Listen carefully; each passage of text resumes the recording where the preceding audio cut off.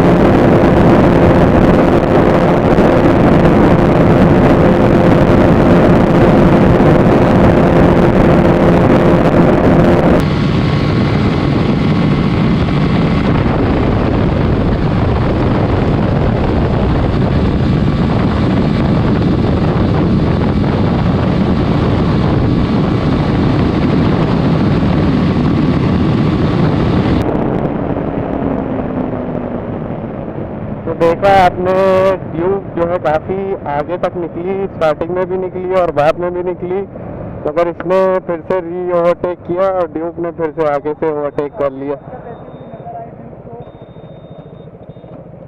मज़ा आया काफ़ी ज़्यादा। तो अब राइडर्स चेंज करते हैं, देखते हैं।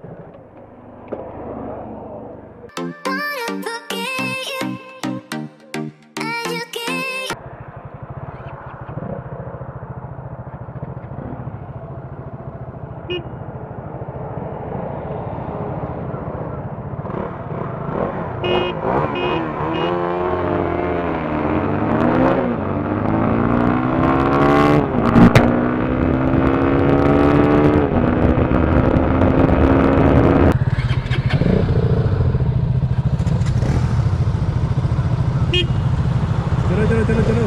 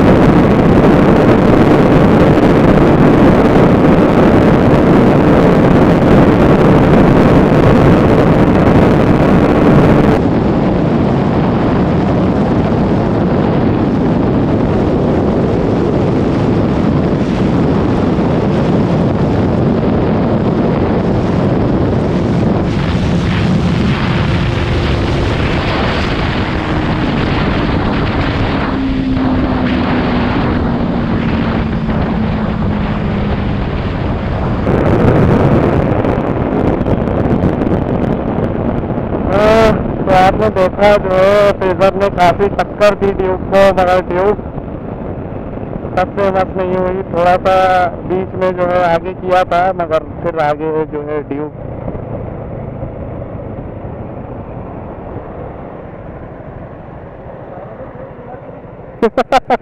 काफ़ी मज़ा आया, क्योंकि दोनों ही ये 250 सीसी है और 200 सीसी है, उसके बावजूद भी ड्यूक दी गई। 250 200 में फिर कोई फर्क नहीं रहा। हाँ बेहतर R15 परफॉर्म करती है ना? हाँ,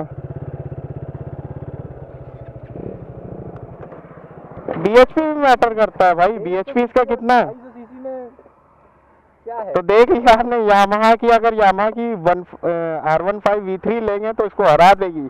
मगर ये जो बाइक बनाई है यामाहा ने, पता नहीं क्या सोच के बनाई है, 250 सीसी फिर भी 200 सीसी से हार गई। उम्मीद तो काफी थी इससे, मगर जो है उम्मीदों पे पानी फेर दिया इसने।